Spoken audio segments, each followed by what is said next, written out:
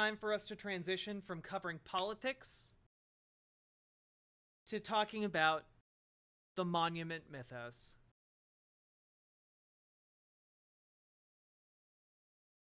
Ooh, hell yeah, 10-letter name. So, for those of you who don't know, the monument mythos is essentially a alternate world conspiracy theory about a world where the monuments of America conceal dark secrets. And I've watched the first season of it, and it's weird. And we tried to start it the other day, but that didn't fly too well with me playing a video game. Aw, Public Loser. I can toss a coin to my streamer. Public Loser, thank you for the $10 dono. I very, very much appreciate that. But it's fun and interesting and deeply weird and maybe a bit disturbing. But we're going to take a look at the monument mythos. This has been something that has been made over the last few years by a YouTuber who goes by Mr. Manticore. There are actually several seasons of it now. I've watched the first season, and I am fascinated by it. And I remember that one of our community members, I think Archangel Decab, sent me a link to this a while back, and I did not know what it was or what to make of it. But now that I have like some additional context, it's very cool. So we're gonna start from the beginning. Okay? And we're gonna watch it together and see what we can figure out. Is it legit or creepypasta? I don't know what that means in the context of this. It is an alternate world from our own that has a somewhat similar history, but also very, very different. And there are definitely very weird, supernatural, Lovecraftian elements to it. And I've watched the first season. I know that there are 3 seasons right now, and I think there might even be 4 seasons. I'm not entirely sure how to term it all together. But it all builds on itself. Specifically, was the Statue of Liberty thing real? No. As far as I know, no. The Statue of Liberty is not, it was not created on a series of gears to let it open. So no. But this series has a lot of details in it that are unnerving in a very similar way. So let's watch it together and try and figure out what's happening, okay?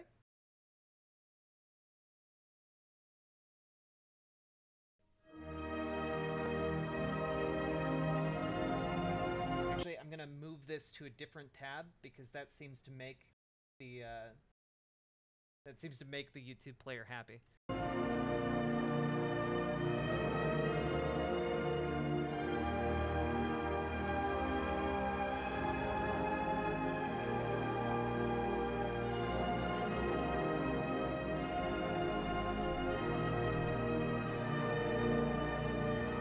It's not anti-Semitic. I watched the first season. Okay, and we watched this yesterday, but for people who weren't here yesterday, we'll watch it again. In 2011, Riley Tillon uploaded 3 videos describing an unseen presence in his home. A 4th video in 2013 raised concerns over his safety and prompted an official investigation. Upload 1, 10/2011. Many dimensions intersect with our own, several of which are 2D planes. When 2 or more planes intersect, they form corners. Entities in the intersecting planes cannot perceive each other. They exist separately, in their own worlds. However, the corner folk can pass these boundaries and enter other planes. The corner folk are a trans-dimensional species. They are the only ones who can traverse the corners shaped by planes. Coincidentally, I believe that the corners of my own home align with several planes, for I have seen the corner folk in action, crossing the corners from one reality to another. While making this video, I heard the corner folk and immediately got my camera. This is what I recorded.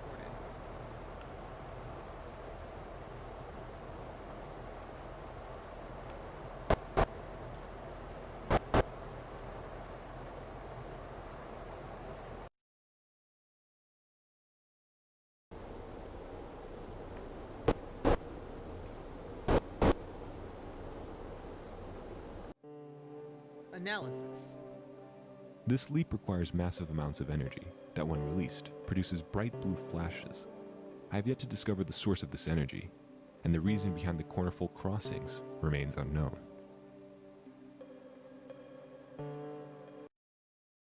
Upload 2, 10/27/11, so 7 days later? While I was at work, my cameras captured up to 12 cornerfolk huddling in the doorway. I used to think that they had to cross dimensions quickly, but the new footage has proven otherwise. When I'm not around, they take a break from traveling and exhibit micro-movements similar to dreaming animals. Oh god, They must they're feel like safe in these jittering. corners, which suggests that the cornerfolk's own home is made of similar structures. I imagine that their corner world is made of many plane intersections, allowing them to move freely without using up any energy. My photographs show that smaller cornerfolk have odd impressions on their skin, as though they had been pressed against many plane intersections at once. The corners likely belong to a nursery or a crib in their homeworld. A multitude of corners placed in close proximity could be used to secure the infant from leaving the corner world. Perhaps they only cross corners in search of food, the same way we only leave our homes for resources. The corner world may be used to raise young, while my own house's corners serve as rest stops of sorts during their journeys. Upload 3, 12/16/11, so like 2 months later? I've begun to dream of the corner world. I can't stop thinking about it. According to the calendar, I've spent entire weeks in my home, just drawing and describing the corner world on paper. I lost my job last month due to repeated absences, but it really does feel like I just left the office this afternoon. Tyndalos corners. When the cornerfolk jump, it feels as though they're taunting me. But I'm close to a solution. Yo, get out of that house, Regardless bro. of whether my body survives the forces of the corner world or not, this much is certain.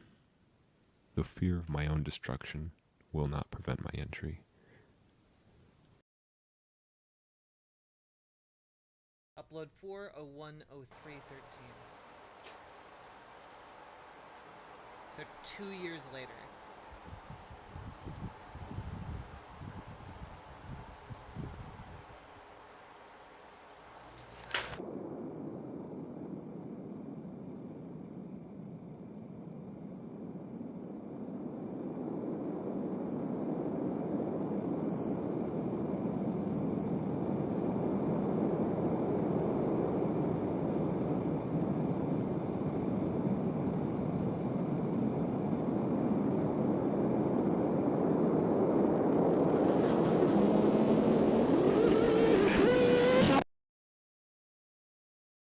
Following his last upload, viewers requested a wellness check on Riley Tillin.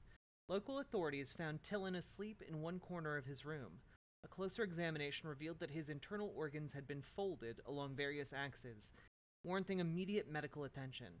During his recovery, Tillin avidly made origami, despite claiming to never have been taught how to do so.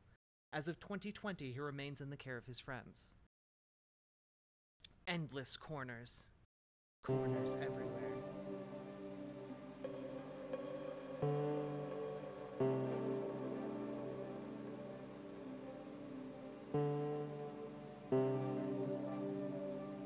What?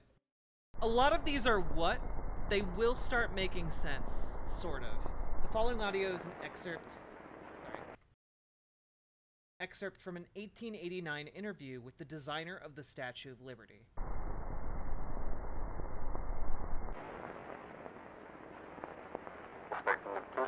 The most difficult aspect of the construction was the pedestal. Although the statue was intended to be a gift, the U.S. ambassador urged us to follow President Grant's requests. We agreed, and each month we received varying size requirements for the pedestal. After 4 years, requests to change the size of the pedestal ceased. People wonder why the pedestal is so much taller than the lady. All I tell them is, ask the Americans.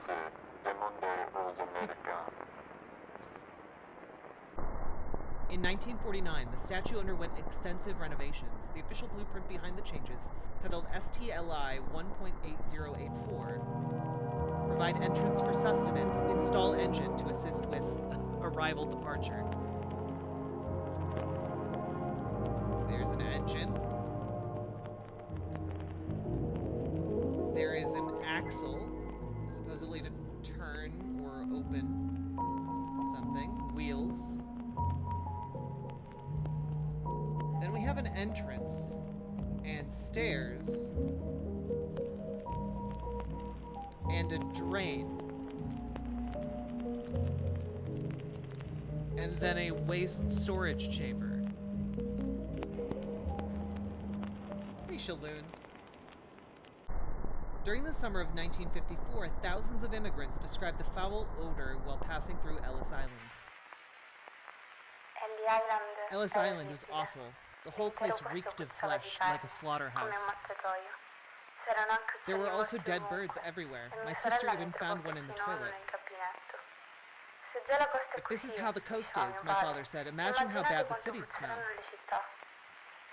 I remember hearing other families half-jokingly say they wanted to return to Milan because of the smell. My family had sprayed perfume and burned candles to keep the stench away, but it would only work for an hour or so until the air became unbearable again. The evenings were so hot, I stayed mostly awake, even though the rest of my family slept soundly. I remember looking out the window each night and seeing lines of people being led to the Liberty statue by officials. After they would go to the into the pedestal, the officials would leave, and nothing else would happen. The following morning would smell so much worse, though, like a slaughterhouse. None of this is real, Gamergy. The Ellis Island Immigration Station closed the following November. August 1985, first sighting of the Liberty Lurker.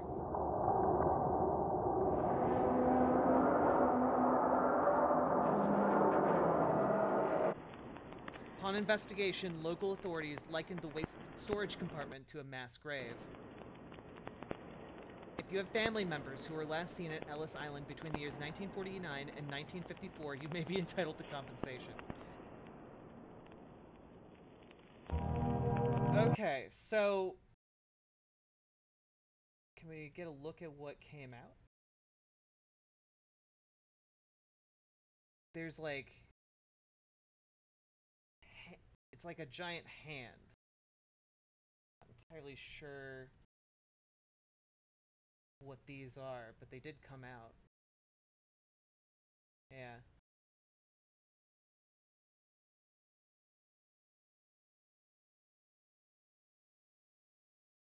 Not sure what that is. And when they looked at waste storage, it was a mass grave. Or they likened it to a mass grave, which seems to me indicate that this drain was draining something into that storage container. Let's move along. Next one is Rushmore Revenge. August 7th, 2003, the National Park Service finds the Mount Rushmore National Memorial vandalized. It says, the U.S. government can fund mass murder if it's labeled a national monument.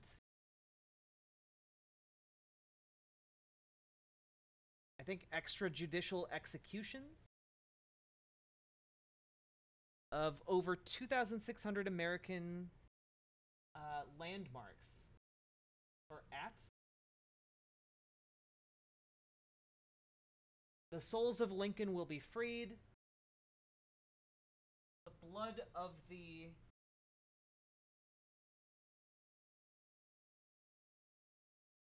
The blood of liberty will be avenged? I think? Oh, it's gonna zoom in. Okay. Well, oh, okay. Well, okay. Okay, video. Alright. Every day, executions occur in 2,600 American landmarks.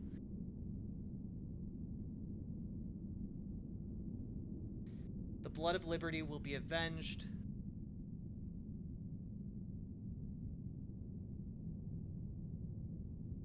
The souls of Lincoln will be freed. Okay.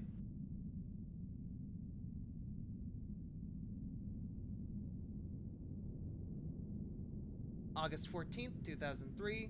More messages are found on Mount Rushmore.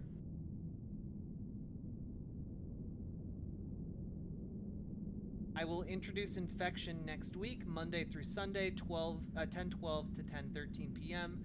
Watch for symptoms. August 18th, 2003. Due to national security concerns, the National Park Service assigns patrols for the next 7 nights.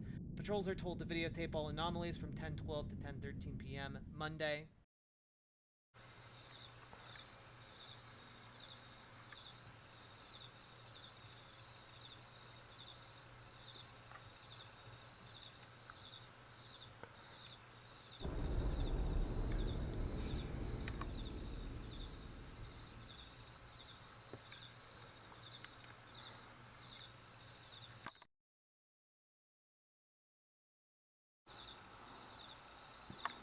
When is this? This is 2003.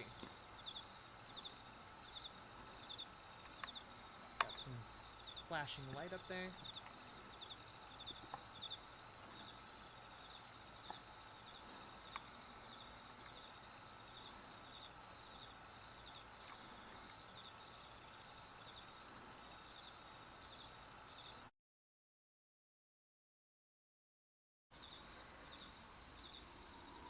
Nah, this is 2003 Astral Storm.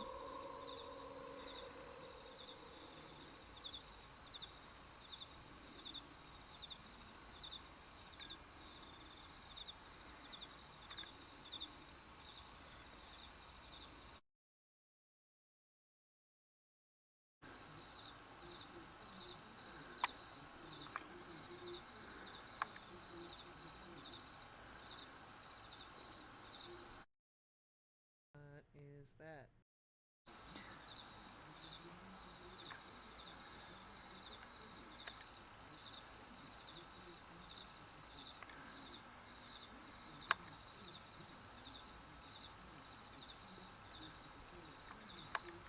Like a...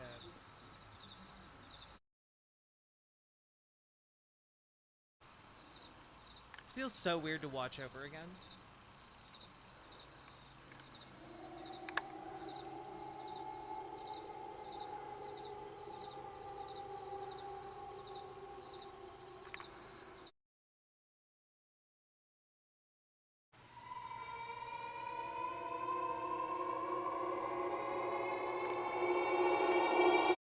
Oh. Mount Rushmore smells just like baby powder nowadays. I think it comes from the stuff that the workers put on the heads. Yeah, I see them do it all the time. They go from Washington to Lincoln every night, powdering it like a baby. Anna McElroy, local photographer. Huh. Just gonna back up and...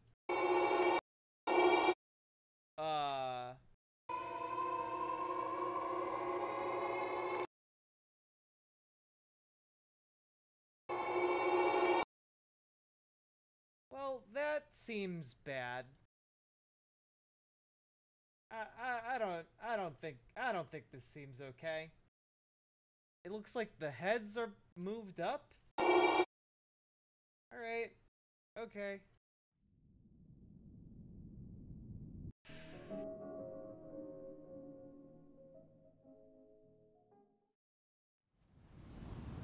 Alcatraz attacks.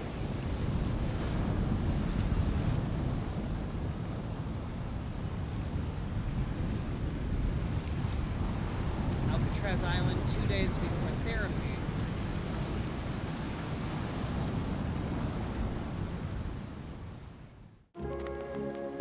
Map of the Pacific Branch, United States Military Prison, Alcatraz Island. We have the fortifications. The tunnel.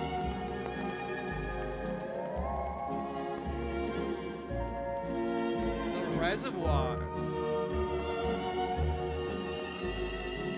The water tower.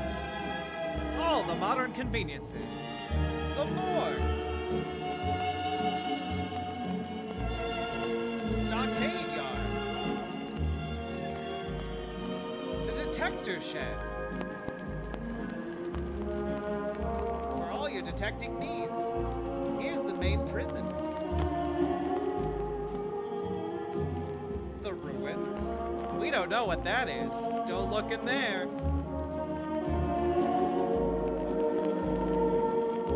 The tennis courts. And whatever the fuck that is.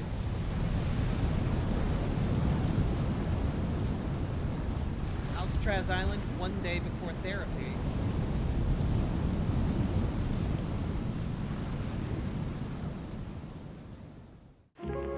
Alcatrazosis.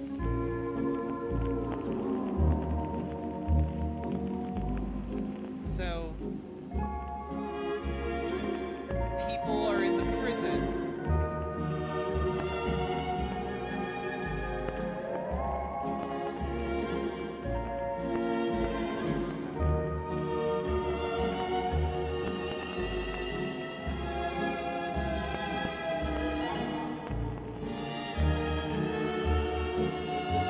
And it begins dividing. Okay. Alcatraz Island, radiation therapy number 1.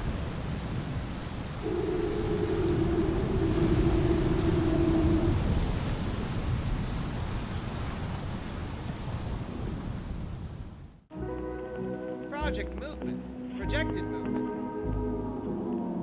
1950, 1955, 1960, 1965, 1970, 1975, 1980, 1985, 1990, 1995, 2000, 2005, 2010, 2015, oh fuck, 2020, 2025, 2030, 2035, 2040, 2045, 2050.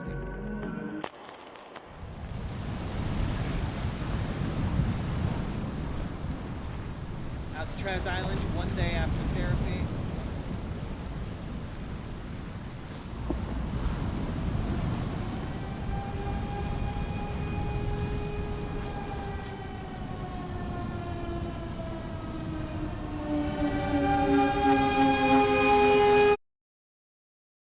As of 2020, the Alcatraz zone extends to West Texas.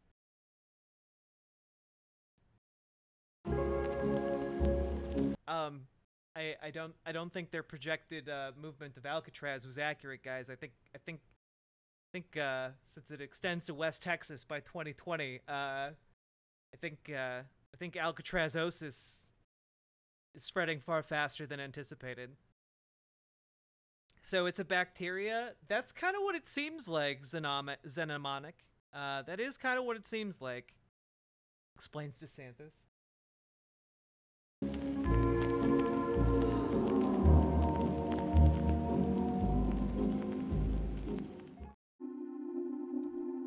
Dean Democracy. Look back at America's 37th president. During a program of ABC Evening News, anchor Peter Jennings told viewers to look forward to next week for a special broadcast of national significance. Jennings would continue to remind viewers of the special broadcast over the next 7 nights, even referring to it at one point as the most unprecedented announcement in recent history. A week after its first mention, Jennings reminded viewers of the special broadcast one last time, asking them to pay attention later that night for an exclusive look at the greatest gift to the American people. Due to the anticipation built over the week, over 60 million Americans tuned into ABC, waiting for the evening news to end and for the special broadcast to begin. There were countless theories as to what would occur, from the announcement of alien life to the declaration of an all-out nuclear war. Speculation was brewing intensely. Once the evening news program ended, a black screen with a 10-second countdown commenced with the title Dean Democracy. Some viewers, so terrified of the threat of nuclear war, reportedly experienced nervous breakdowns and ran down the street, declaring that Dean Democracy was the code name for an all-out nuclear holocaust. Yet once the countdown ended, all fears were soon replaced with tears of joy and an excitement not seen since the end of World War II.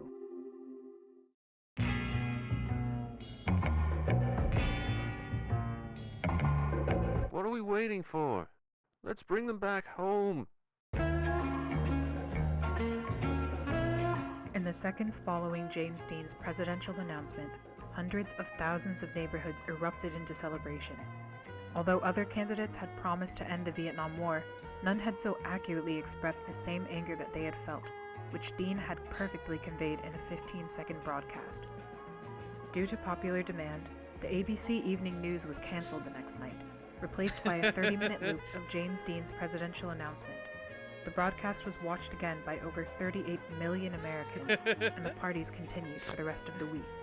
No, it's James Dean!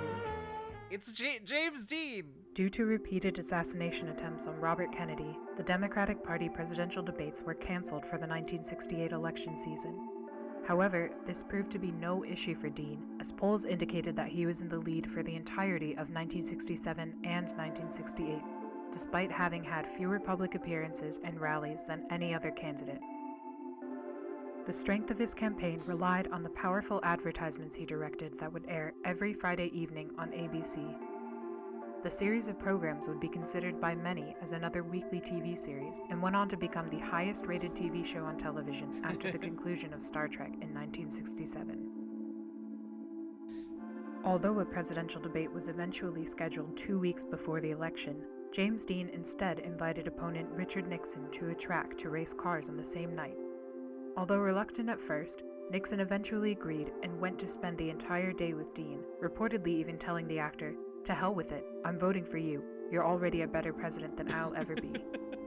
This statement, although only a rumor, would spread like wildfire in tabloids and permanently curbed Nixon's chance for victory. Is this real? No. On the morning of November 1st, No, it's not. It's about how James Dean and Richard Nixon became really good friends, and James Dean was the most popular guy, and all he did was show up on television for 15 seconds to announce that he's running for president.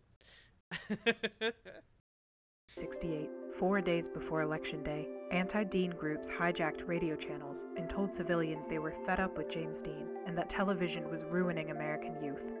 After the broadcast, the groups went on to cut hundreds of power lines in the southeast, effectively preventing any of Dean's presidential ads from reaching any household below Tennessee.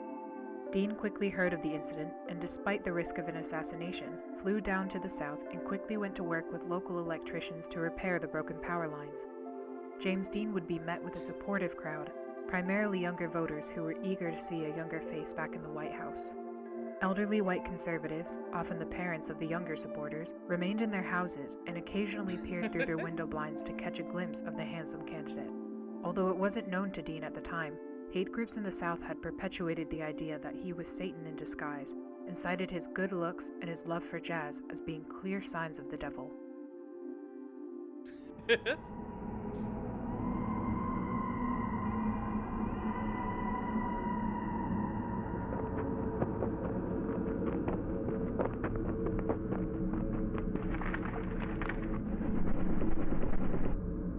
James Dean is no man. Produced by the Anti-Dean Association. Elderly white conservatives in the Southeast would be the only demographic unfazed by his campaign, yet Dean continued to travel from state to state, repairing power lines for 4 days straight until the very morning of the election. On November 5, 1968, James Dean received 75% of the popular vote with 395 electoral votes. Nixon congratulated Dean in a phone call the following morning, but Dean refused to acknowledge the win and instead asked to race cars again at the track.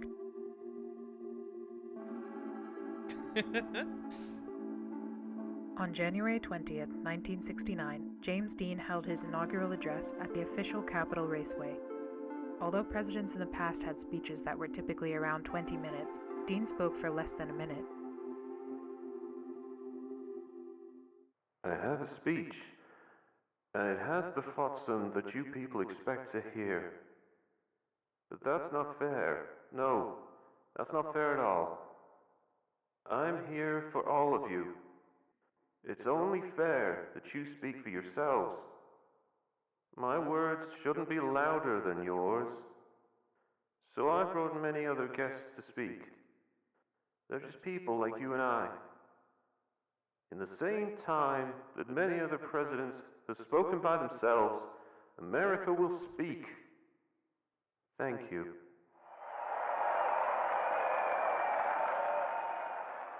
Like, his voice sounds really weird, right?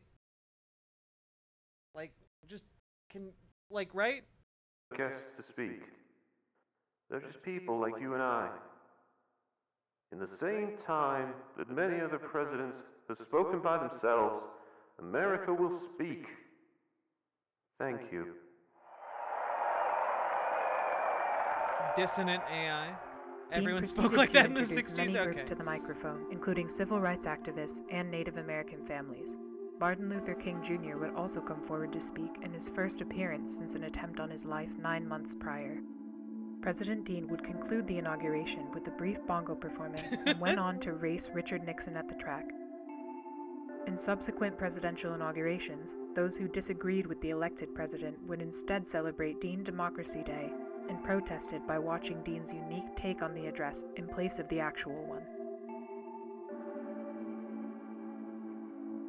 In a televised address, President Dean planned to inform Americans of his first 90 days in office. However, 6 seconds into the broadcast, the audio cut out and remained absent for the remainder of the speech. Although anti-Dean groups claimed responsibility and took pride in the sabotage, many civilians claimed that it benefited the president. The silent broadcast highlighted President Dean's sincere facial expressions and lively disposition, as opposed to the stern and stiff personalities of prior administrations. Viewers were proud to see a man in his prime at the most important position in the country. Ironically, President Dean's popularity grew after the technical difficulty, and film director Stanley Kubrick went on to call the broadcast the greatest silent film ever made.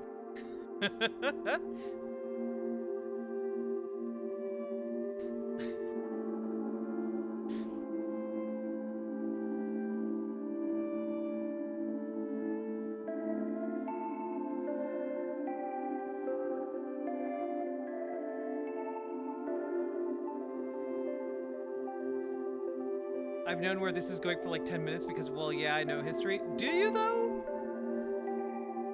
Because I'm pretty sure that they just talked about Martin Luther King Jr. surviving the assassination attempt on his life.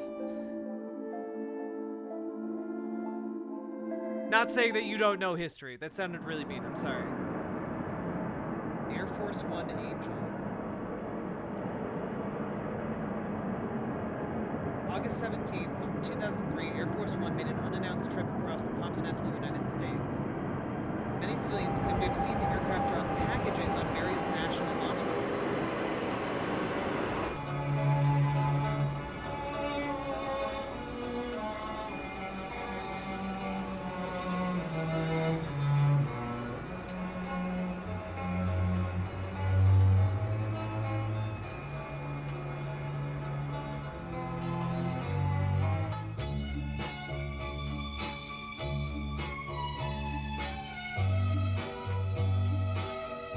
Mount Rushmore.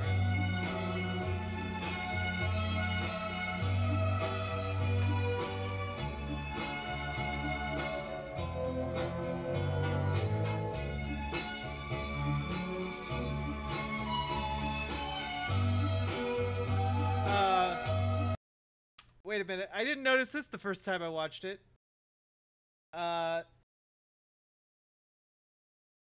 So, flying down to California here.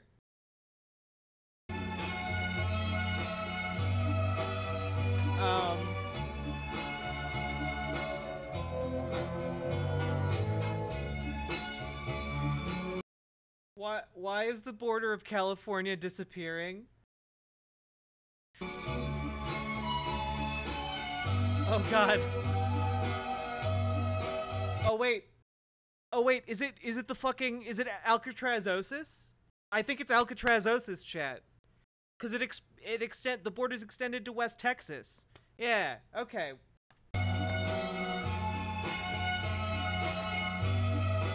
Statue of Liberty.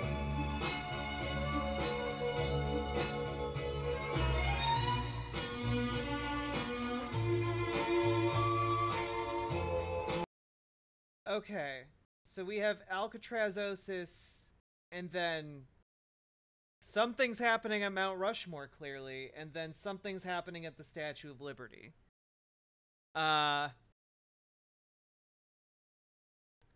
Things don't look good for America. Was the Statue of Liberty gone in that photo? I don't think so.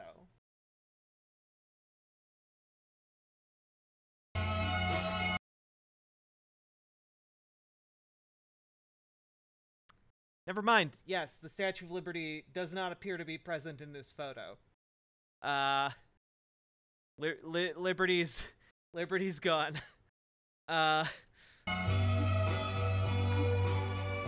Lady Starfire, thank you for subscribing over on Twitch.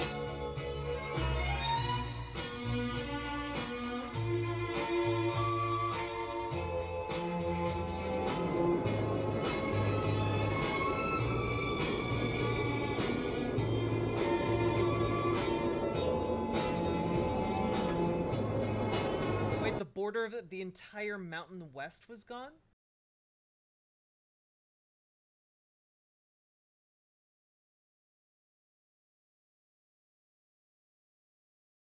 You mean here in this picture, or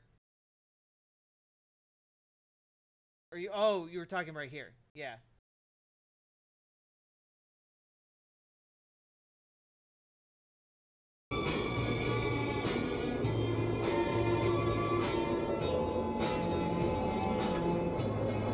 We don't know what happened, Shalud. Maybe it's destruction, or maybe it's something else.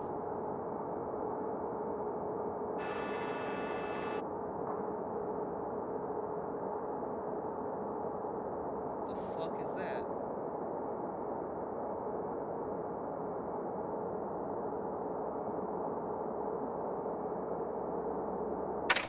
The fuck is that? White House officials later disclosed that the unusual flight of Air Force One was unauthorized and unmanned. The lone figure seen inside the plane, dubbed the Air Force One Angel, has yet to be identified by federal authorities.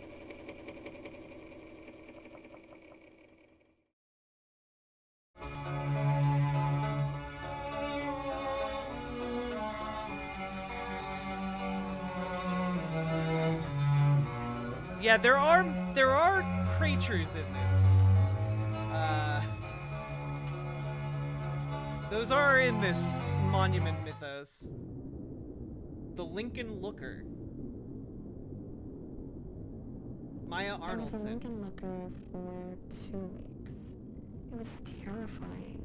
One moment you're at home answering the door, and the next you're stuck in some kind of suit. The smell was awful in there, and the metal seat was so cold. The only thing you can do is look through 2 little holes. It was some kind of mask, and whenever the sun shined near, I could see the inside of it. It was a familiar face. Every few nights, straws would be put through the holes, and someone would feed me some weird soup. After 2 weeks, they found out that they had misidentified me, and I wasn't the correct Lincoln Looker. Reagan apologized to me personally, and I was released with some monetary compensation. They don't care if I talk about it or not. No one would take me seriously. Lincoln looking is just too absurd.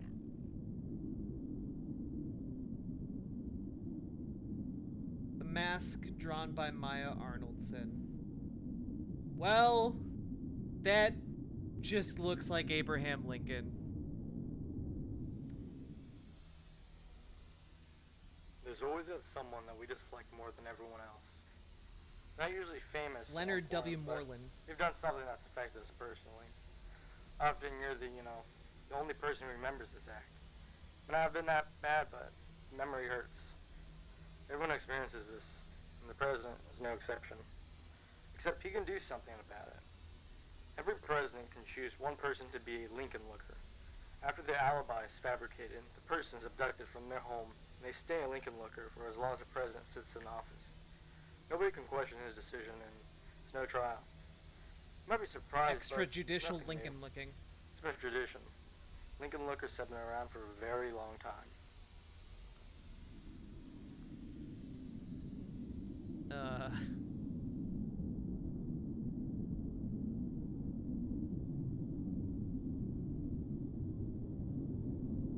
Wait. Oh, shit. Due to rumors that Lincoln lookers were imprisoned behind presidential portraits, White House officials publicly removed and reinstalled the portraits to demonstrate that no space existed to hold Lincoln lookers.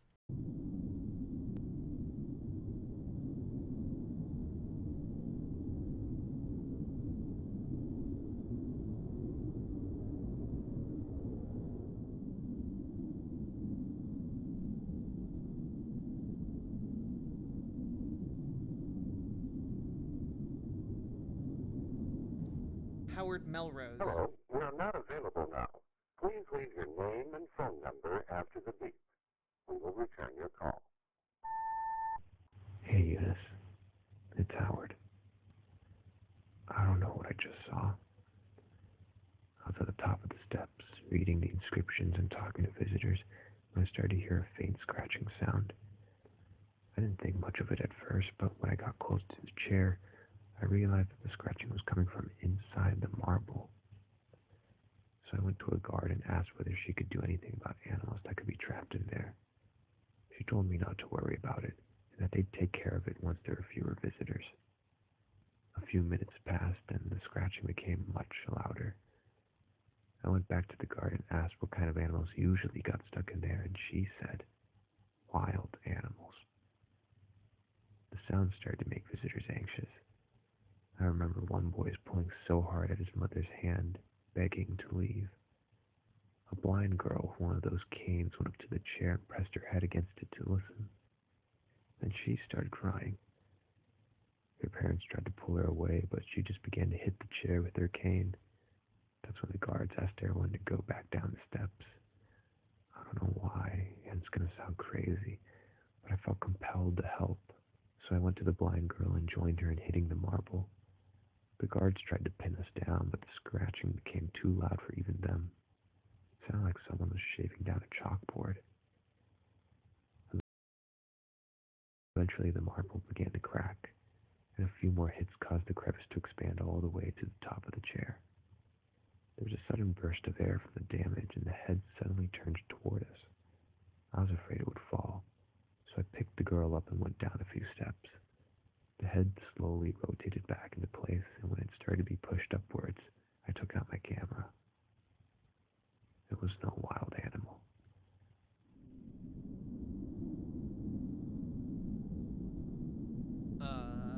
Howard Melrose recorded the following images.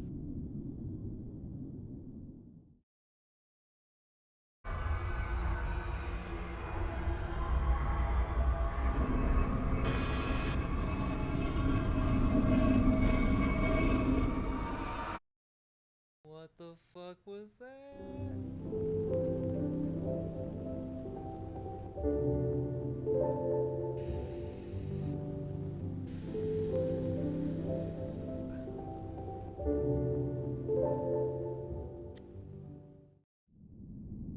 How many episodes are left here in the first season? Oh, okay. We're on. Okay. Yeah, we're on the Washington wormhole. So we have 1, 2, 3, 4. 4 episodes left here.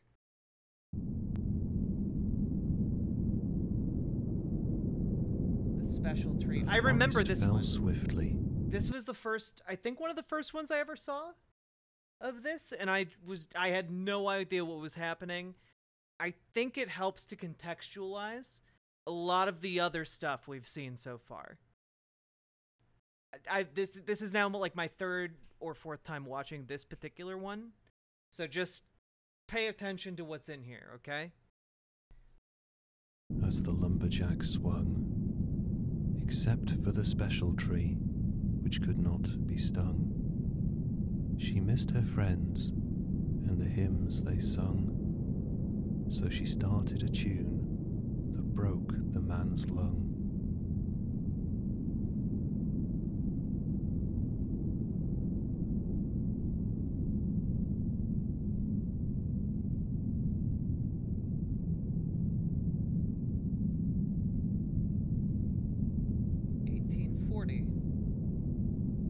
The first photograph of the special tree is taken.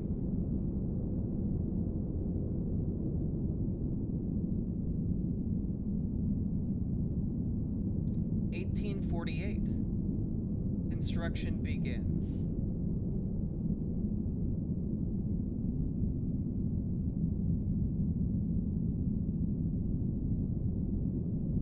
1861 to 1865.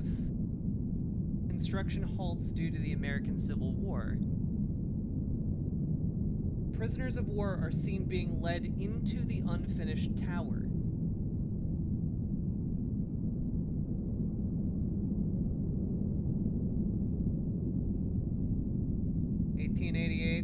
And that construction is completed. That is the Washington Monument, folks.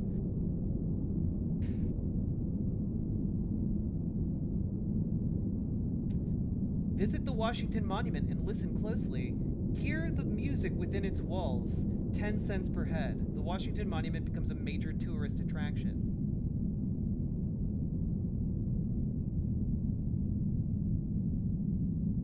That's 1910.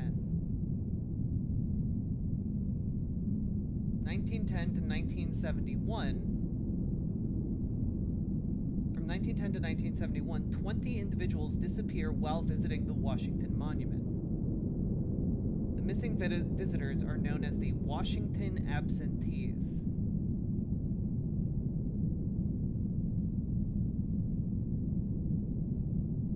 Washington Standard Operation, 1972. A classified film titled Washington Standard Operation is leaked by news agencies.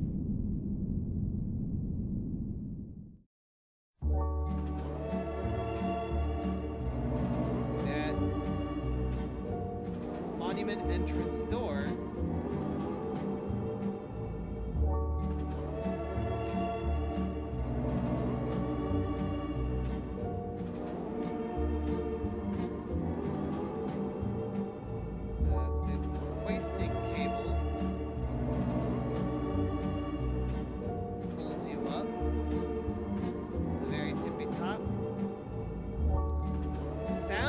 come up.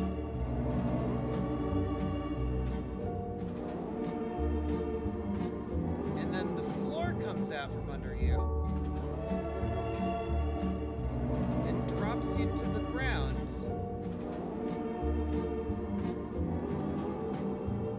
Before another person comes in.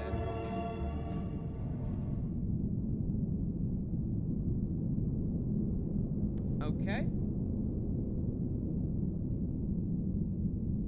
Oh, I would watch that movie in a heartbeat, Gamer G. The Washington Monument is also vandalized. Okay, so now we have a couple different monuments being vandalized. The infection is nigh. The music of Washington will end. Where is the special tree? That's a good question. We don't see the special tree there. 2003. Because it was built around the special tree, right?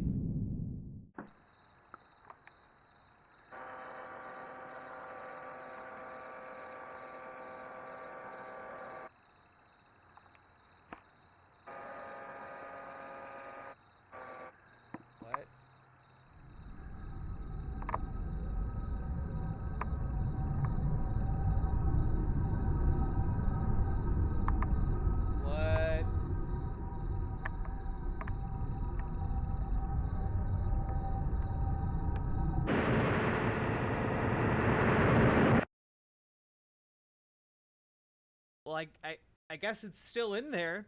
Maybe.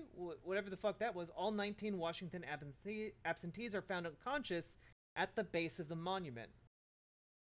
But there were 20. Washington wormhole.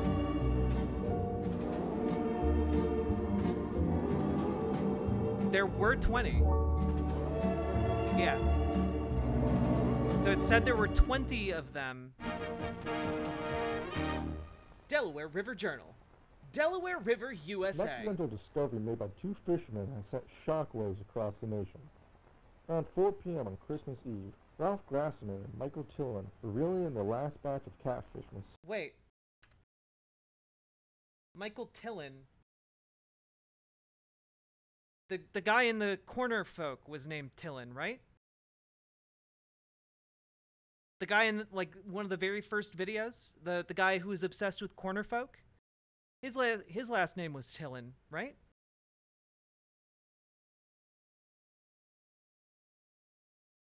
Am I on crazy pills, chat?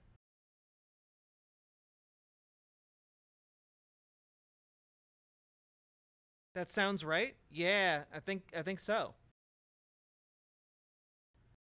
Okay. On Christmas Eve, Ralph Grassman and Michael Tillin were reeling in the last batch of catfish when something on the ice caught their eye. It looked like a bicorn, one of those hats from way back when, said Grassman, the other of the two who had also organized the trip.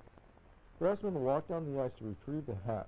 When he pulled back the hat from the ice, tumbled back in shock at the sight of a human scalp, yeah, Riley partially Tillin. exposed in the ice. Tillin walked over and after a brief discussion with Grassman, agreed to remove the rest of the body from the ice. The effort took several hours, but by 10 p.m. the fishermen were able to pull the entire body from the ice with no further damage. Although both men had presumed that the individual was already dead for some time, Tim exclaimed in shock when he reportedly saw the individual's eyelid twitch. Grassman suggested to immediately take the body home in an attempt to revive the frozen man. They proceeded to carry it back to Grassman's apartment. They laid the body in a full bathtub, gradually raising the water's temperature throughout the night to prevent shock. Grassman claims to have learned this technique from a pulp magazine he had read as a child. At 2 a.m. the following morning, Tillin claimed that an individual briefly regained consciousness and shouted, "Victory or death," while Grassman rested in the living room.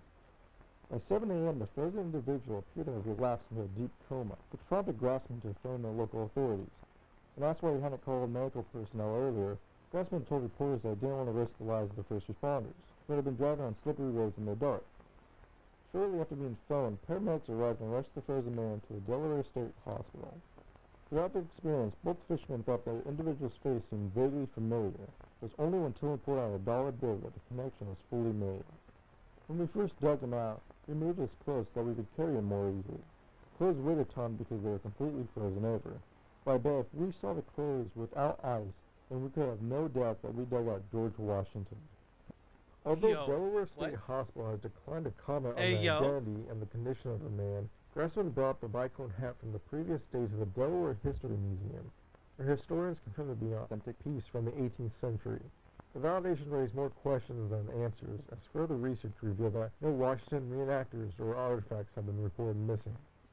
Grassman believes that the man he dug out from the ice is the true George Washington, and that the former president had become gravely ill while crossing the Delaware River. Grassman claims that the imminent death of Washington could have been devastating to the war effort, so his condition was likely kept secret by having a double acting as the president until 1797. When asked for an explanation to why the body had been found so far from the site of the battle, Grassman replied, "He either drifted away or his men purposely planted it far away so that no one could find it." During Saturday's morning press conference, President Dean shared his thoughts on the discovery in 2 words. "I'm surprised."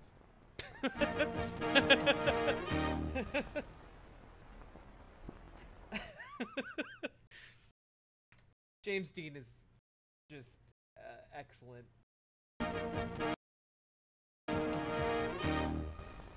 Delaware River Journal.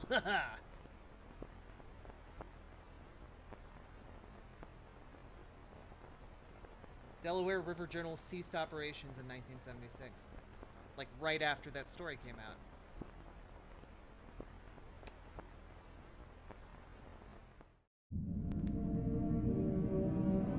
Oh, chat? This one is also very important, so pay attention to this one. This one's one of the big ones. It's 18 minutes long, so it's a bit of a doozy, but pay attention to this one. Rockefeller Tree Tragedy. A Recollection of the Tragedy by John D. Rockefeller, 1937, and Virginia in Wonderland by Virginia.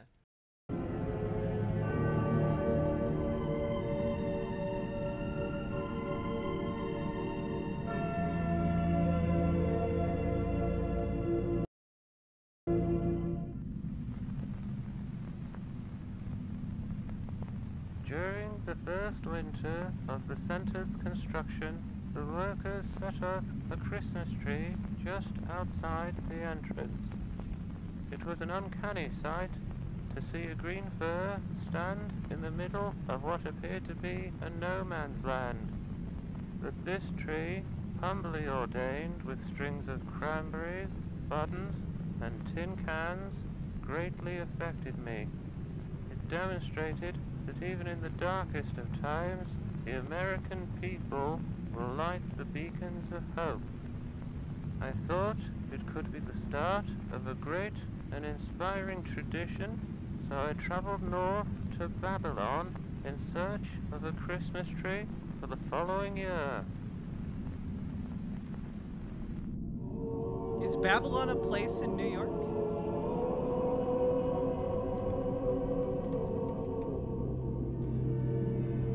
Yes, it is. Okay. It's on Long Island.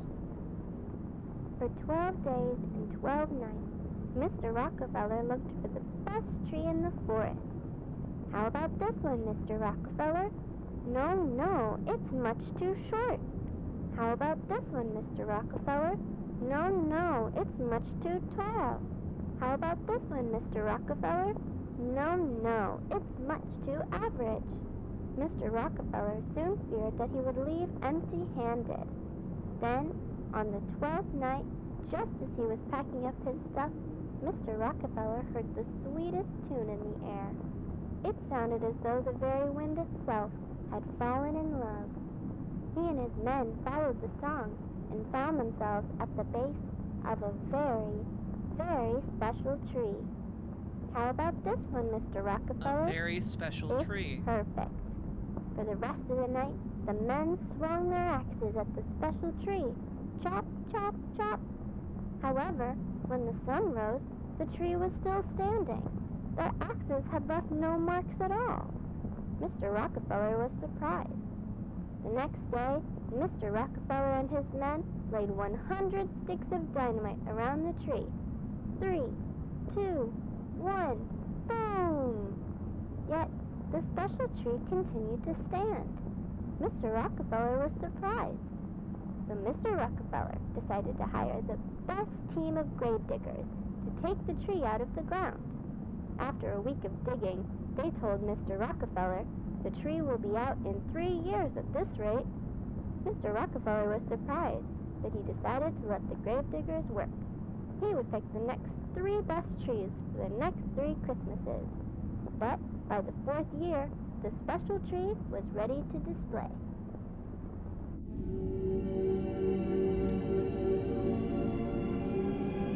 Yeah.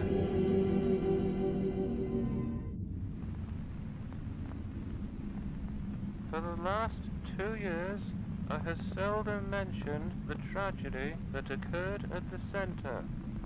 Many have taken offense at my silence, claiming it to be the result of a desensitization to workplace accidents.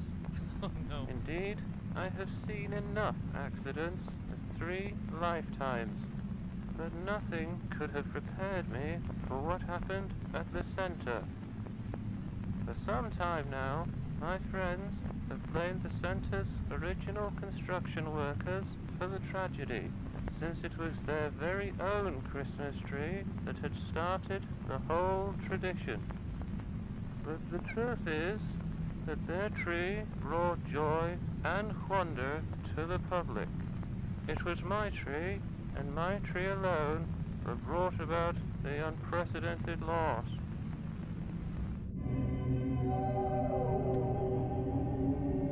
Yeah. We're watching the Monument Mythos, Metal Kitty Mom. On a cold December morning in Midtown Manhattan, Rockefeller's men slowly raised the special tree. Heave ho! Heave ho! Heave ho! By the afternoon, the special tree stood tall and still. It was unlike any other tree, having no color, branches, or leaves. Wait, no color? Did I miss Voosh being wrong? Yeah, he's wrong about electric planes. Anyway, the true story of the Giving Tree? Kinda, yeah. The mayor of New York, Mr. Guardia, thought that the tree was too bare and asked for branches to be added so that ornaments could be hung. Mr. Rockefeller didn't agree. He thought the tree was perfect, just the way it was. But since Mayor Guardia had been one of his best friends, Mr. Rockefeller told his men to glue some branches on. I, Virginia, watched as the men placed branches on the special tree. I had saved my money for over 9 months to purchase a little star ornament because I wanted to be the very first person to decorate the Rockefeller Christmas tree. It laid in my pocket while I watched because I planned to hang my ornament as soon as the tree was standing. Yeah, the trees... After the final branch had been added and all the... I don't know this for sure, chat. I think the trees might be evil. Maybe. I don't know. But, just throwing it out there, they might be evil. The men left. I quickly ran up to the tree. But to my astonishment, the lowest branch of the tree was over twice my height. I jumped as high as I could, but still, the lowest branch was out of my reach. I was very disappointed. I wanted to be the very first person to decorate the tree, but now I had no chance. Unless I called my friends. At once, I began counting my friends on my fingers. There was Helen, Charles, Elizabeth, Alice, Joseph, Elsie, Orville, Edith, Olive, and Philip. 10 friends that I could ask for help. Then I realized that 10 friends standing on each other's shoulders could put me at the very top of the Christmas tree. My star could be the first and the tallest. Without a second to spare, I ran from door to door asking for help. Knock, knock, knock. Helen, are you there? Knock, knock, knock. Charles, are you there? Knock, knock, knock. Elizabeth, are you there? Eventually, I gathered all 10 of my friends at the bottom of the Rockefeller Christmas tree. I told them my plan, to have them all stand on each other and form a ladder for me to climb to the top.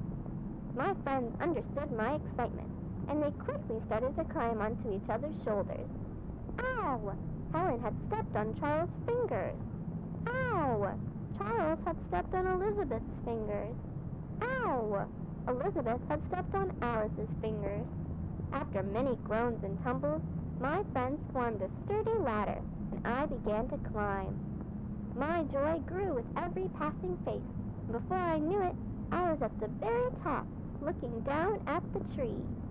My ladder of friends swayed back and forth, and occasionally felt like it was about to collapse.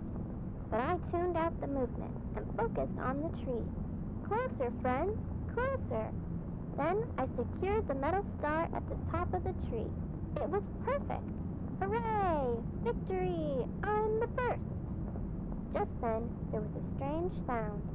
The tree began to shake. Its glued branches fell off all at once, and the entire tree slowly bent backwards. Soon, the very top of it touched the ground, forming a perfect arc. It was like a very strange rainbow. My heart sank as I saw my star gently slide to the ground from the tree's top. Bolts of lightning then shot out from inside the arc of the tree, producing thunderous booms. The lightning scared my friends and me. We all tumbled to the ground and ran in all directions, but the lightning caught up to us. I was blinded by a great white light. I remember when my eyes adjusted, I was in a field of special trees, and I saw...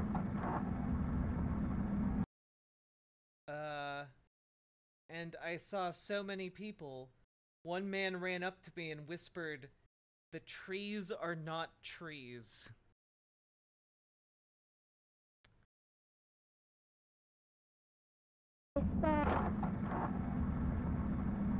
In a flash, I returned to the street where my friends and I had been struck by the lightning. We were all on the ground, being attended to by other people. I had scratched my legs badly, and I could see that my friends were also hurt. I looked up at the Rockefeller buildings, and I thought that they looked a little different. The whole street looked a little different, and the special tree was nowhere in sight.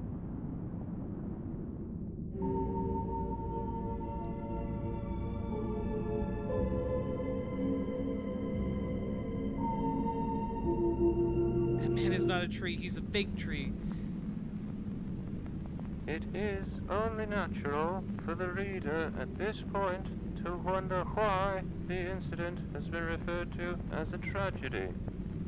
There had been no loss of life, and, aside from a few temporary scorch marks on the center, no damage to the surrounding property.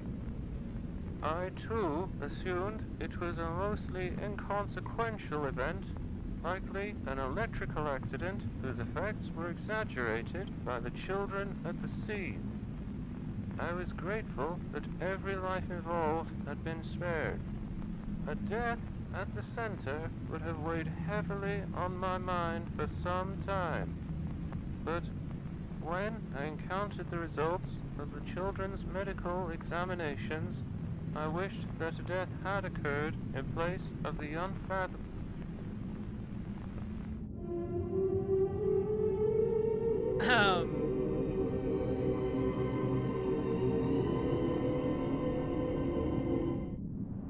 My mom and pa visited me at the hospital, but they looked completely different. Ma looked worried.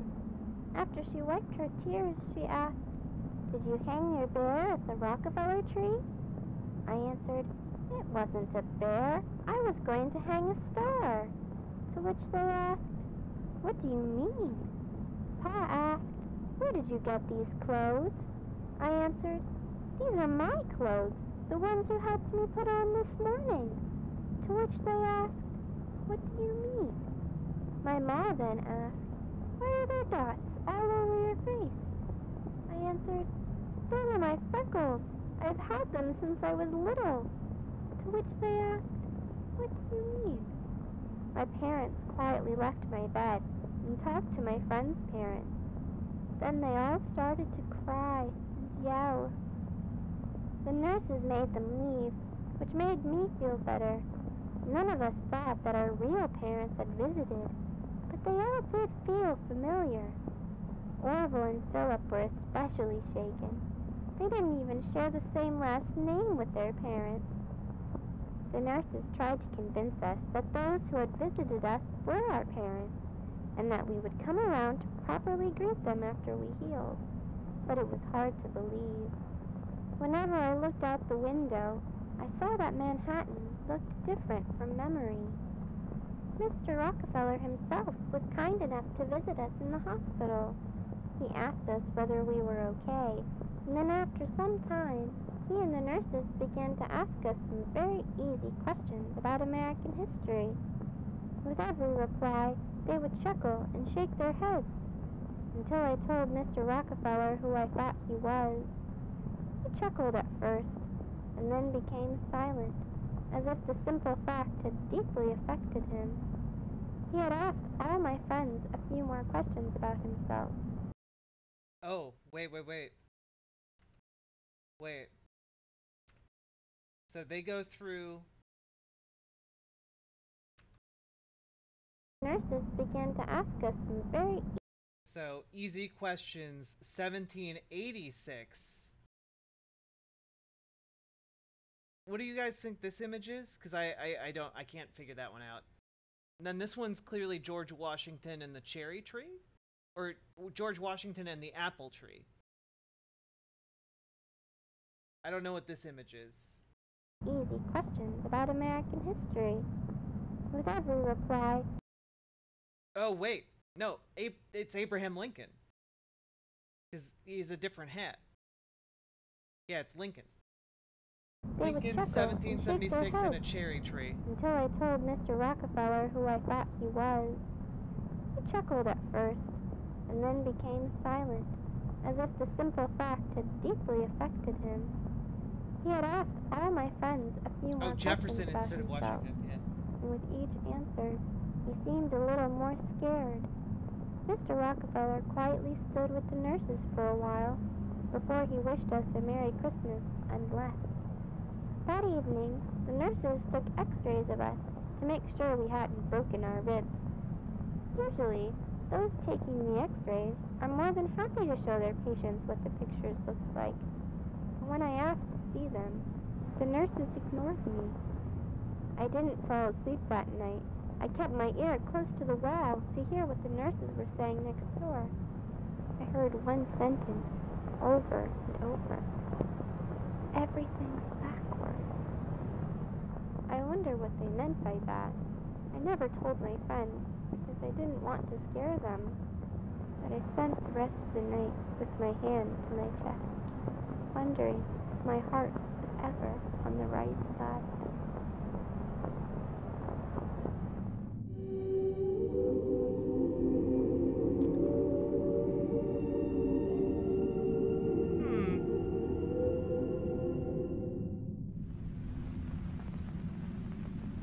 For several weeks, the children were kept under observation at the Columbia Presbyterian Hospital. I visited them as soon as I had the chance to. All the families of these children were deeply unsettled, for they had all independently come to the conclusion their child had been replaced by a doppelganger. They claimed that these new sons and daughters possessed substantial differences from their real children. The majority of differences involved altered physical attributes and the inability to recognize familiar locations and characters, such as their parents and their homes. Two boys Archangel, even claimed we're to have diving into names monument different mythos. to those that their mothers had given them at birth. But of all the discrepancies, the most bizarre was their faulty recollections of— Oh wait, chat. I just put something else together. This is this is an image that they're using for John D. Rockefeller. This is an image of John D. Rockefeller.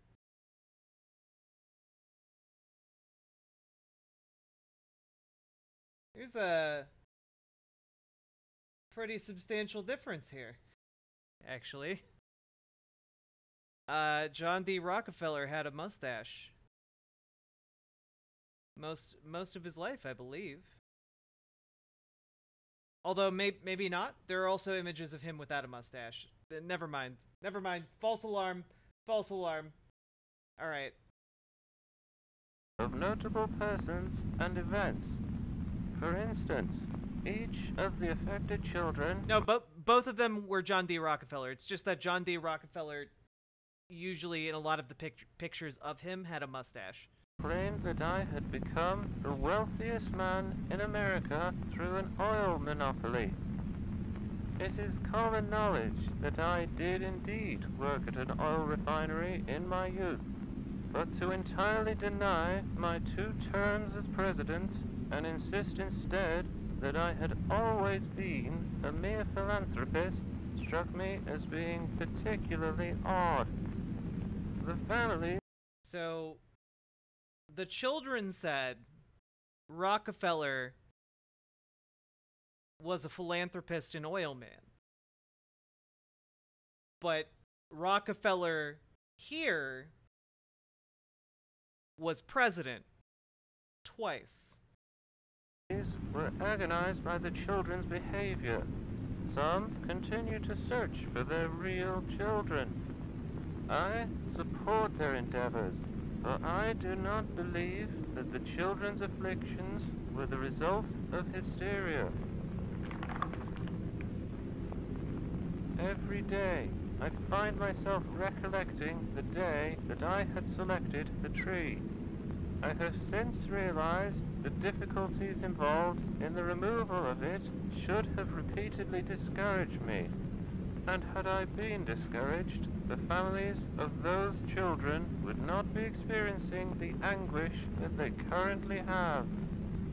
Perhaps I never had the opportunity to select another tree. Perhaps I was meant to select that tree regardless of my persistent character. Perhaps we are all trolleys, forced to follow the path of the track to each of our destinations. I take solace in that thought. Or perhaps the tree chose me.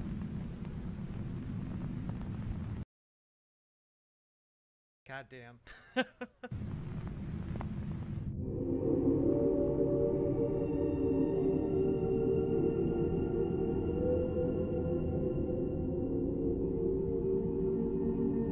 Many, including my father, believe that the 1934 Christmas tree vanished. This is untrue. I have seen it wandering in the plaza on many occasions, and it resembles a man far more than any tree. John D. Rockefeller, Jr.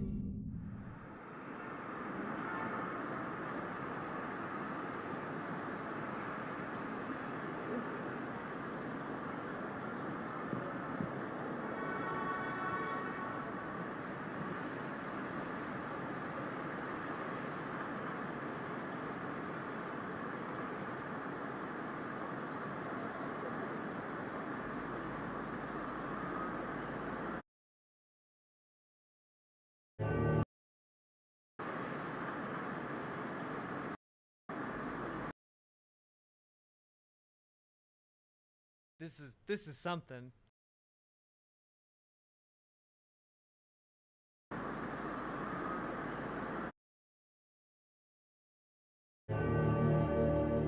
That looks like one of the flashes from the Corner Folk video.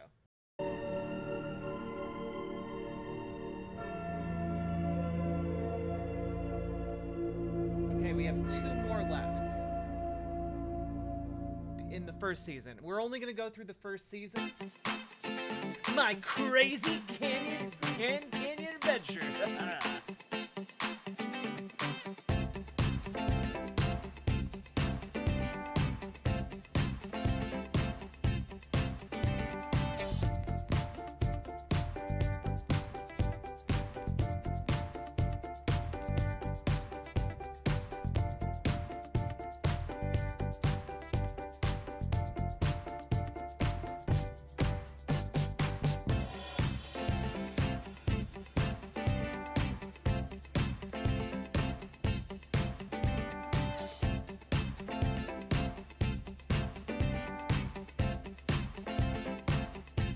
I saw something really weird.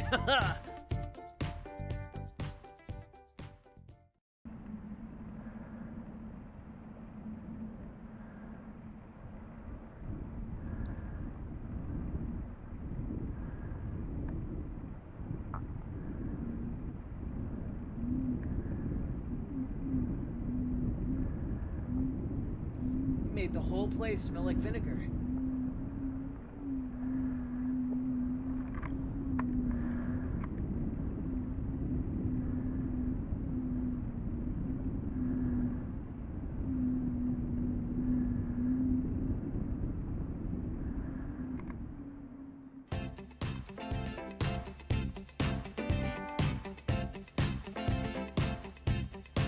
Rock on!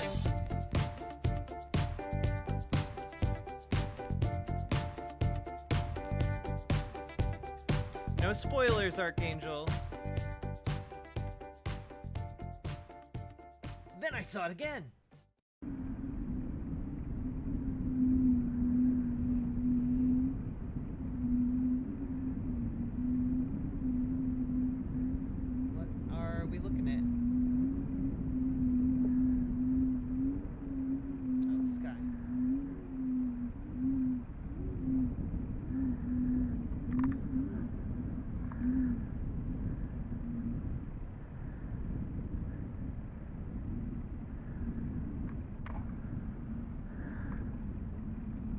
Oh, what?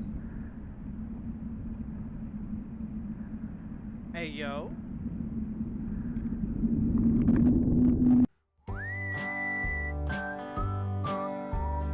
Sheer cliff, control your children and pets. Oh no, we're gonna die.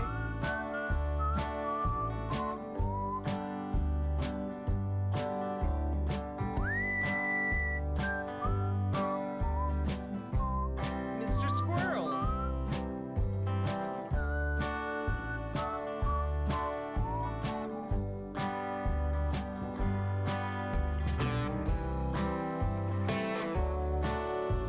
We did a little research and found out what we saw. It's called a canyon gland, or a canyon crown. Uses vinegar to shrink its huge head back into its body. Haha! My dad said the reason we went on this trip was so we could find his sister Maya.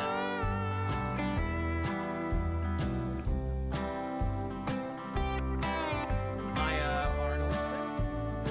I think that was Maya.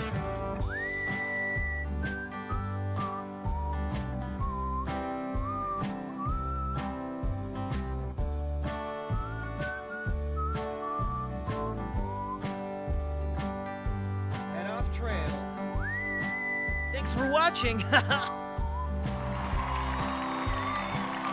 By Lauren Arnoldson.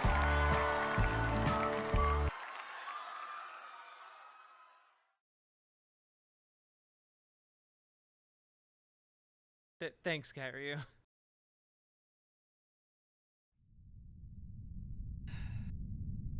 Okay, part 1, Sculptor. Excerpts from a series of exchanges from 1858. From Freedom Faller.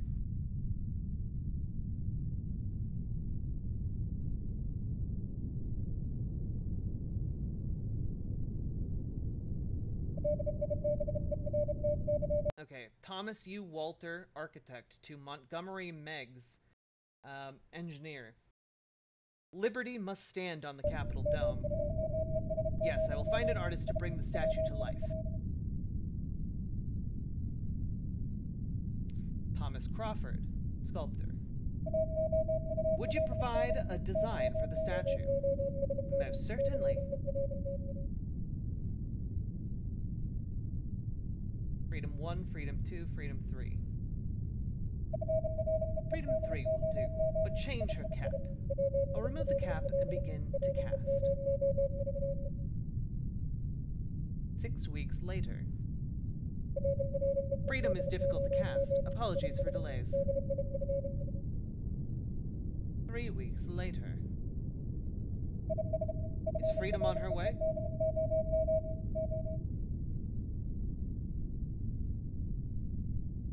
Alfonso Zaffino, detective. Inspector Zaffino speaking. Mr. Crawford passed away. Monarca will receive freedom. Expect arrival in a month.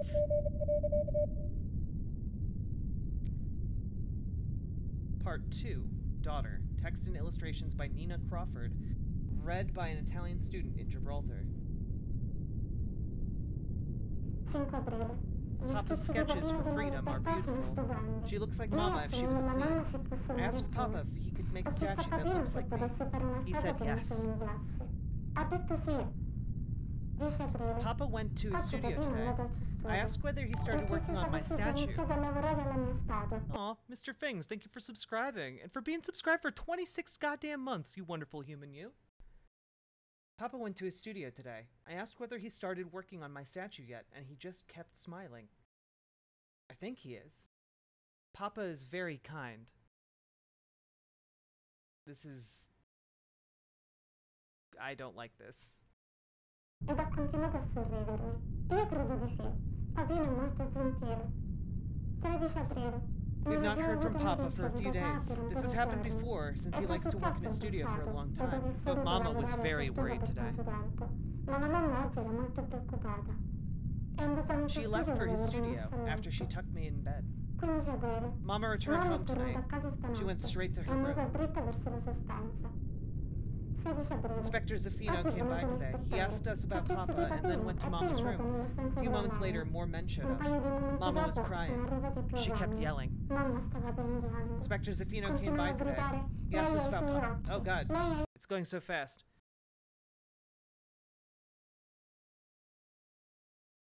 Mamma stava Okay. A few moments later, more men showed up. Mama was crying. She kept yelling. piangendo. Continuano a gridare, lei ha I suoi occhi, lei ha I suoi She has his eyes. She has his eyes. I was scared. I ran out of the house. occhi. Ero spaventata. Sono scappata via dalla casa. 18 aprile. I remember Papa telling Mama about how the statue would be put on a ship named Monarca. I went to the docks and found her anchored nearby. Next to the ship were some boxes.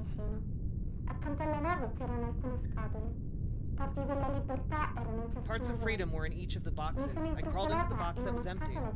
I hope to be sent to where Papa is. I feel his spirit around freedom. 21 aprile. I am very hungry. The boxes are tied with rope, so I cannot get out myself. There's a loud noise in the room, like clay being dragged across the floor. Come dell'argilla trascinata per il pavimento. Posso sentire le You corde hear the che ropes vanno being cut tagliate and e something qualcosa big di coming out of the grosso uscire da box. una scatola. Is it Papa? È Papino. There are more sounds, like Ci sono wood molti being altri broken. suoni, come legno che si rompe. Dato che le corde sono Since the ropes rotte, broke, I sono quickly uscito got out of the dalla box and found some bread scatola and ed ho fruit in the trovato room del next pane e door. della frutta nello stanzo accanto. Mi sono sbagliata. And I am wrong. Non è Papino, It isn't Papa, ma ha I suoi occhi. but it has his eyes. 24 aprile. I'm scared of going into the box again.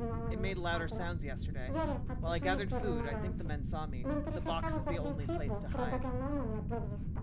La scatola è l'unico posto per nascondersi. Le corde The continuano ad ropes essere keep being rotte da broken by quella the cosa thing con with gli occhi Papa's di eyes. Papino. I'm Ho scared paura that che quella cosa either it or the men will open my box. continuano ad essere rotte da quella cosa con gli occhi di Papino. Ho paura che I'm quella scared that cosa either o it or the men will quell'uomo open my box. possano I will aprire not le write as much scatole. because I'm afraid of making Non noise. scriverò I più will write again when I'm on perché ho land. paura di fare rumore. Scriverò nuovamente quando arriverò sulla terraferma. 29 aprile. The thing with La Papa's cosa eyes con gli looked occhi di at papà took me oggi mi today. ha preso. It held me as it L'ha ran through the tenuta jungle. mentre Its correva sword cut attraverso la hundreds of giungla. trees. La sua spada ha tagliato centinaia di alberi. Non ho potuto I could vedere not see molto much in the nel dark, buio, but I did see ma ho Papa's potuto eyes vedere gli staring occhi down di at me papà from those fissarmi metal da quelle eyelids. palpebre metalliche. Siamo scesi giù per We un went down a buco hole e in and una into a cripta deep cave. profonda. After it Dopo let me avermi down to the messo a ground, it terra, started ha a acceso fire il by fuoco hitting its per tenere arms le sue against the braccia rocks. contro delle pietre. Ormai è da It's been ore che sharpening sfiora its la sword sua on the spada rocks con for le hours rocce. now, Ma but it non has ho not mai ever guardato looked più in down at alto. its blade. Oggi, sin da Since quando I ho have started iniziato a writing today, scrivere, the thing with la cosa Papa's con gli eyes occhi di has been looking Papino at me. ha fissato me.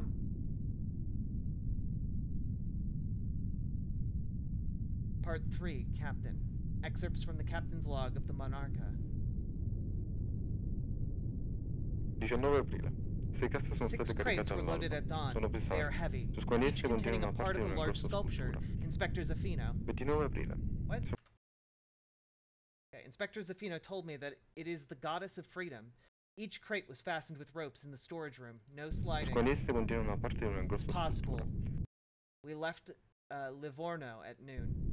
29 aprile. The Siamo 29th of atterrati a April. We Gibraltar. landed in Gibraltar at dawn. The ship took hours to steer into port. There were many, many holes in the storage room. Each one allowed enormous amounts of water to enter. Without the tar, we would have All'alba. sunk. La nave ci ha in messo 3 ore per days. approdare nel porto. C'erano molti buchi neri postiglio. Ciascuno di essi ha permesso ad enormi quantità d'acqua di entrare. Senza il catrame saremmo affondati in 3 giorni. Abbiamo We aperto le opened the casse crates for customs officers. The crates were empty. per gli ufficiali della dogana. Le casse erano vuote.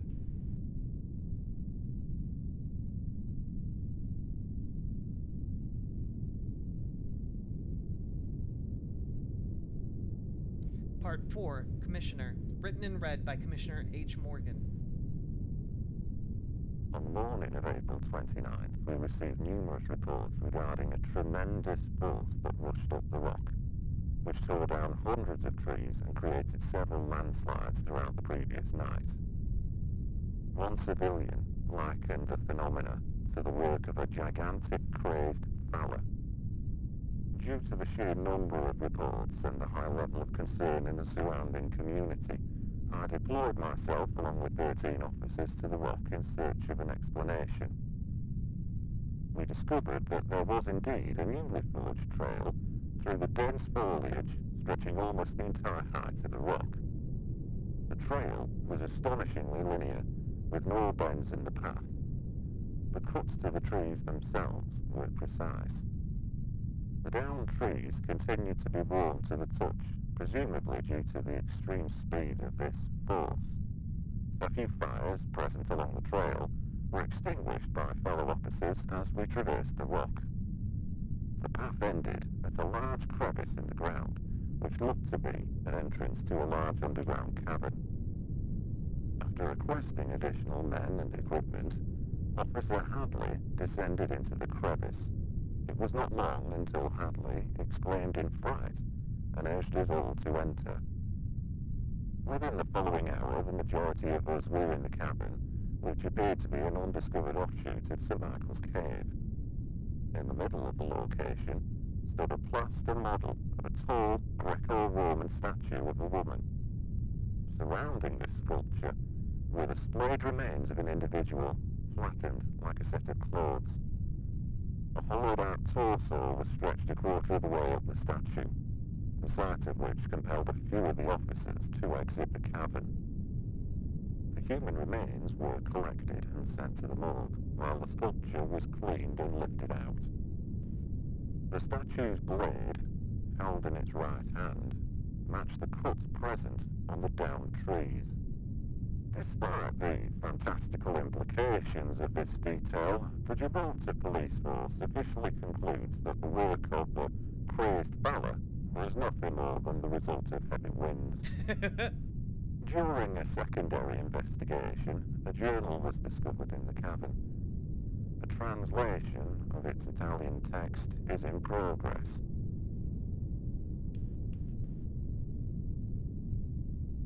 Part 5, Craftsman, Freedom, written by Philip Reed.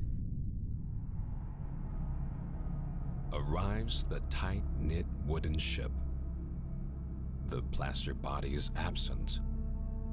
Instead, a tall, wounded woman, sleeping in its vessel, donning a helmet wrapped in a robe, clutching a sword and a damaged shield. Overheard a conversation with the captain, a violent conflict with Freedom at the port in Gibraltar. They tell me inside her is the plaster, and I walk away, silently believing Freedom craved liberation so terribly she tried to take it for herself. But off the ship, she was dragged away. Freedom locked up. Freedom in chains. They tell me I have to take it out of her. So hook, rope, peel, and pull. When it was done, Freedom stood motionless. Freedom stood still. I see the final bronze woman, and I feel as if, maybe even hope, she is only dormant now, and will awaken again.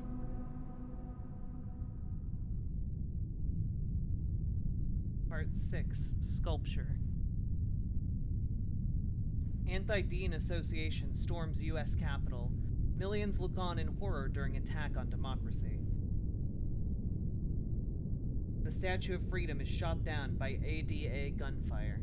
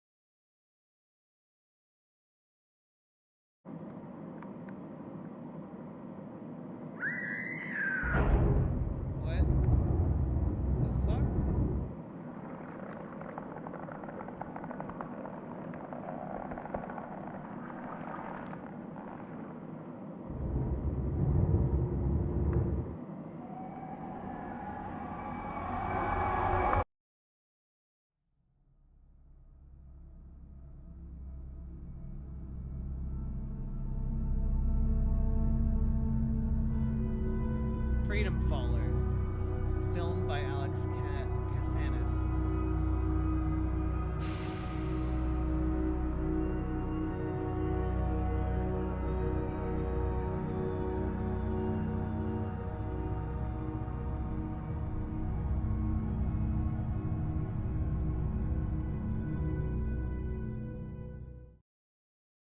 All right. Well, that was season 1 of the Monument Mythos. And honestly, I don't know what the fuck is going on in a lot of that. I will say that okay, here's my theory, okay? I do have one theory. I think I think there was something weird about James Dean's voice. I think James Dean, someone said AI voice. I think James Dean might be like a robot. So fucking awesome and scary. I think James Dean is a robot. He has a very robotic voice. And they made a comment about how he had very, like, human-like expressions or something along those lines.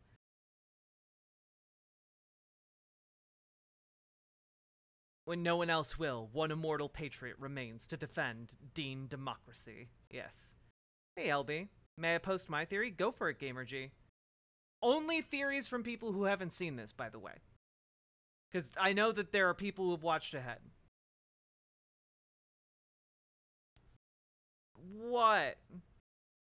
Also, chat, if you have been enjoying the stream, please hit the follow button over on Twitch, hit the subscribe button on YouTube, hit the like button on the stream, and consider coming over to riverboat.gg and dropping some subs or donos, because that will really help me to live, and I would like that very much. Jack just doesn't want me to chat since she knows I've seen like half of the YouTube spoops. You have. But I'm gonna watch the, I'm gonna react to the Vita Carnis, or whatever it's called. I know nothing about that. I'm going in blind on Friday, if you can unlock that one. Theory, the special trees are appendages of a massive subterranean creature? Maybe. And that's why they're so hard to excavate. But if it was an appendage, you wouldn't be able to excavate them, right? Join us. James Dean died in a racing accident as president, as he died from a car race in real life. That's why they keep mentioning the racing. He was replaced by a body double, or possibly an entity created by the trees. Oh, they did talk about Washington possibly being replaced by a body double.